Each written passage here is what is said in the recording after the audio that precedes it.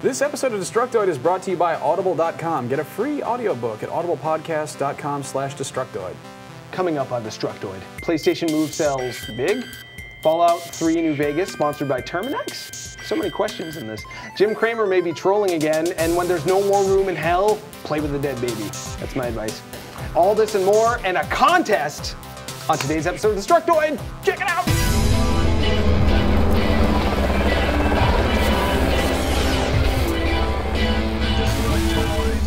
Welcome everybody to Destructoid, the video game show about living in the sunshine, loving in the moonlight, having a wonderful time, and also werewolves. What? Terrifying. For the latest in video game news, gossip, brutally honest reviews, check out Destructoid.com. Updated dozens and dozens of times a day with over 50 stories for gamers, by gamers, and with and of gamers. I'm Max Scoville, Destructoid.com's sexy cabana boy. I'm standing in today for Tara Long, who's caught in some sort of blizzard, I believe.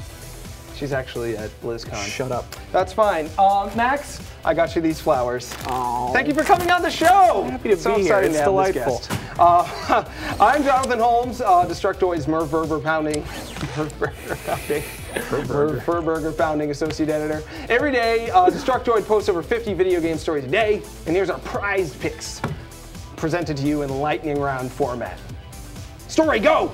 PlayStation Move has sold 1 million units since launch. Does that seem like a lot to you? I don't know. Sony seems to think so. They're saying that this new motion controller is a sellout success. Our own Jim Sterling is on the fence about this tomfoolery. He says, "That's not exceptional sales for such a big product.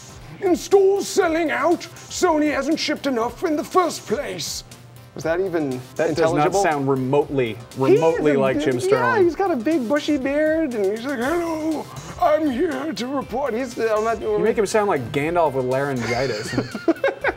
That's how he sounds to me. Are we talking about the same guy? Anyway, yeah, so the jury is out on that. Next story. Feast your eyes on these pretty Bioshock Infinite screens. This game is looking fantastic. More exciting and unpredictable than the first game. Some people are criticizing it, saying that it's Bioshock in name only, which is an awesome thing to say, considering these people haven't even played the game yet, so they have no idea. It's a pretty cool name. What, Bioshock Infinite? Well, if it's in name only, it's a pretty cool name. Oh, that's true. Yeah. Yeah. I mean, if you got to be something in name only, might as well be Bioshock. I mean, if it was like Fart Butt Infinite, that sounds like a really stupid game. Fart Butt Infinite. Bioshock. Bioshock. I still don't understand that name, to be honest. Anyway, enough about that. Yeah, the story is done. Next story, Billy Joel coming to Rock Band 3. People love Billy Joel, or at least they love Billy Joel songs. Sorry, Billy Joel. I think that Billy Joel's premiere on Rock Band 3 this winter will be a huge hit. Starting December 14th, my birthday. Thanks, BJ. You can get his songs Big Shot, Only the Good Die Young, Pressure, many, many more, including, of course, Piano Man, which is going to be a perfect fit for Rock Band 3's keyboard controls. I think. What do you think, Max Scoville? Well, I don't know what they say, but I think that, you know, Billy Joel and Rock Band, it's better than drinking alone. Whoa! I thought you were going to make a Tony Braxton joke. I could make a Tony Braxton joke. Do it. Okay. With the addition of Billy Joel to Rock Band 3, this will be followed by Kenny Loggins in Guitar Hero and Tony Braxton in DJ Hero. Jokes! Jokes. Speaking of jokes, go for it, Max Scoville. Story's yours. Okay, so Fallout New Vegas was released on Tuesday, and everybody's been bugging out about how cool it is. Unfortunately, the game has also been bugging out. You're full of jokes. Yeah. But seriously, there's a lot of weird glitches in this game. Apparently, it's a great game. Everyone loves it. Everyone's having a great time. But you know, you've got people with their heads turning around like they're in a Talking Heads video or something, and weird stuff with invisible typewriters. And as far as I'm concerned, you know, you get glitches this weird. They're not glitches. They're bloopers. They're like it's that ridiculous. But I mean, you know, if you're really hung up on the idea of invisible typewriters and creepy Linda Blair yoga moves, don't worry about it, because Bethesda is already releasing their first patch for the PC. No word though whether or not they'll have a Xbox 360 or PS3 fix anytime soon. They're working on it. They're busy guys. They make video games. I know, it's hard, Cody. Hold your horses. Sorry, don't get Next story, go. Yeah, go on. Yeah, okay, I'm going. Trick or treat with a shotgun in Red Dead Redemption Undead Nightmare. The new trailer for Red Dead Redemption Undead Nightmare is a multiplayer-focused trailer. Sadly, there's still no zombie bears, horses, or cougars, but I'm sure they'll get around to that eventually. Instead, we see tons and tons of zombies. A mathematical amount. I couldn't even count them all. Will this game rival Left 4 Dead 2 for the crown of co-op zombie survival horror king? I'm not so sure, but you were showing me something that was incredibly horrific earlier today. Yeah. All right, yeah. Check it out. It's babysitting mama. Insert your Wii remote down into the base of the doll, but be sure to keep the buttons facing upwards so they are visible. Why did she stick that thing in that You're now ready to play babysitting mama. Let Mama she's show you shaking how a dead baby. After Smiling. shows you how, it's your turn. Turn it off. I changed my mind. It's terrible. That's heroic. It's awful. I feel like I'm Nick Cage in 8mm. Well, we've got more news for you coming up, but first we're gonna pay some bills. Audible.com is the leading provider in downloadable digital books and spoken word entertainment. Audible has over 75,000 titles to choose from. It can be downloaded to your iPod, MP3 player, and played back anywhere, anytime. Choose from books in any genre. Science fiction, thrillers, drama, comedy, business, is that a genre? History, and more. My personal jam is Squirrel Seeks Chipmunk by David Sedaris. Pop that in any long road trip and you'll be just fine. Go to audiblepodcast.com/Destructoid to get a free audiobook download of your choice when you sign up today. Again, go to audiblepodcast.com/Destructoid for your free audiobook. Do you like audiobooks? Yeah, I like reading audiobooks with my ears. Reading with your ears. Yeah, you sound like Tommy Wiseau for a second. And next story. And now I wanted to present you with our very first exclusive here on the Destructoid Show. We've got a trailer for Dungeon Defenders, an XBLA, PSN, and Windows game due out this fall. It's an online multiplayer action game with a tower defense twist. It sounded so ingenuine. It looks good. Behold, The Apprentice. Donning his robe and wizard hat, the apprentice is eager to delve deeper into the world of the arcane. Under the guidance of the Grand Magus, the apprentice has learned the art of conjuration. While summoning towers of mystical defense to aid him, he blasts his enemies with waves of magic from afar.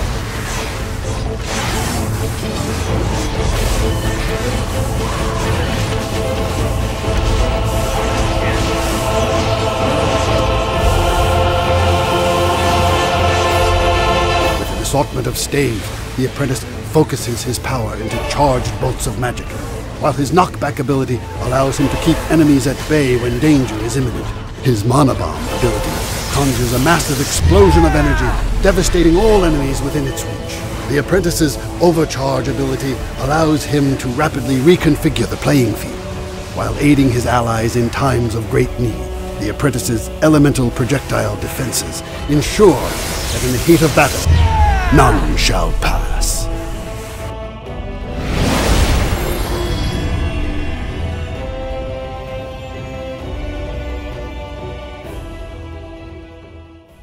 At the end of September, Valve released the Manconomy update for Team Fortress 2, which allowed community-created items and power-ups to be sold for use in the game. The first 5 users who contributed content to this initiative have made between $39,000 and $47,000 each in royalties, and that's only in the first 2 weeks of sales.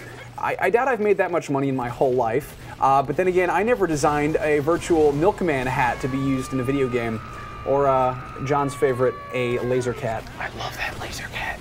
That's great. Yeah. There's a Street Fighter 2 player who wants to pay anybody who can replicate his 126-hit combo he pulled off with Chun-Li. If you can reproduce this combo and prove it with video evidence, he's going to give you $50 via PayPal. What's that guy's name? Desk? His name is Desk. I love Desk. I think he's got something to prove with a name like that. I'm sorry.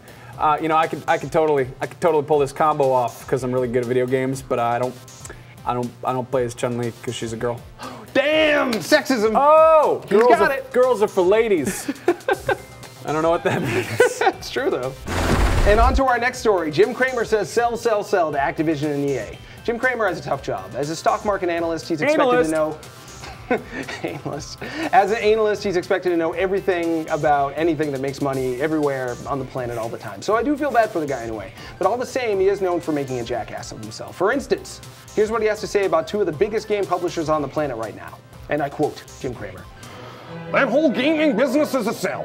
I don't like the structural changes going on in that business. I no longer like Electronic Arts either." He doesn't like Electronic Arts or Activision. Is that a troll post? I mean, he's got to be kidding. Especially as Call of Duty Black Ops is just about to come out. I mean, Activision is about to make more money than ever. Maybe he's...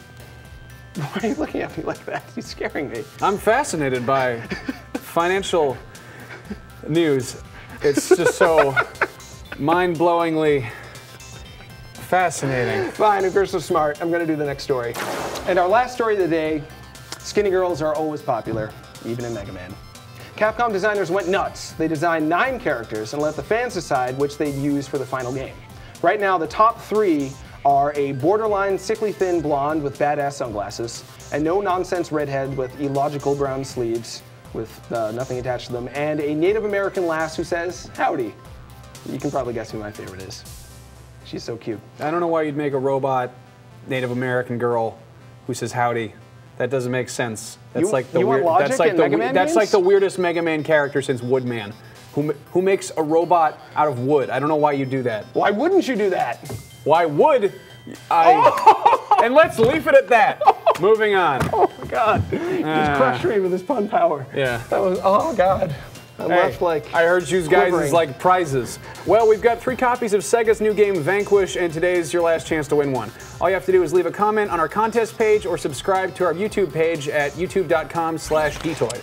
We'll announce the winners this weekend on our site, and the internet can commence shaking its collective fist in jealous rage at those guys who won free stuff. Join us again on Monday when Tara Long will make her stunning return. I love you, Max, but the show needs Tara. She's like Batman. You look kind of like Robin, actually. That's cool. I have on Monday. I mean, I have heavy drinking to do alone in my room. So thanks for that, Jonathan. No, it was great hanging out with you that one time. Robin comes back periodically on the animated No, he moves series. to another city and changes his name to Nightwing and grows a mullet. I love Nightwing. Anyway, thank you so much, Max, for being on the show. Some dude at MTV thinks I look like Perez Hilton, which kind of sucks for me. No offense, Perez, but you're not exactly what I was going for with this look. Good night, folks. And make sure you give your significant other a lovely body massage, and don't forget to scrub the shower tiles because they'll love you for it if they don't already. And if you're in a loveless relationship, I apologize.